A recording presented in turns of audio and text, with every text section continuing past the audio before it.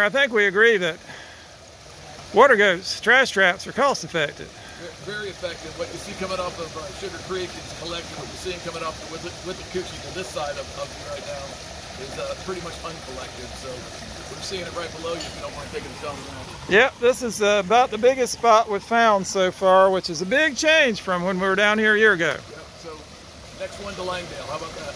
That'd be good. But now upstream from the Watergoat on the creek, stuff's still in the creek. Children still play in the creek. What's effective upstream?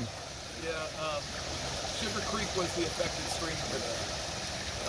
That's the one we posted signs, but we missed the sign, so they're scrambling to get it in place in about 5 minutes here.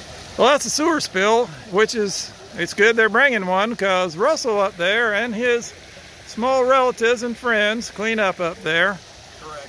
His granddaughter's a superstar. She helped empty the goat. The one you can't see it behind me, a little further upstream.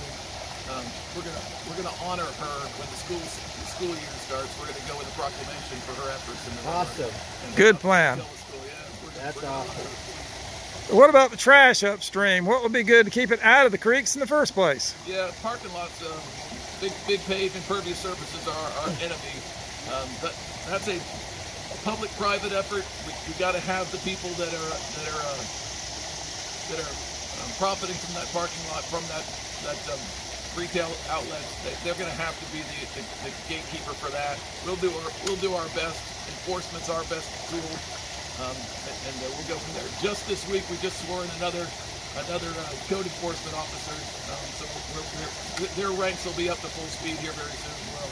That's good. I hear the city marshal sent out notices to all the parking lot owners. John, how'd that happen? Yeah, I don't know, because maybe somebody nagged them. Well done, sir. So they finally did it. Thanks.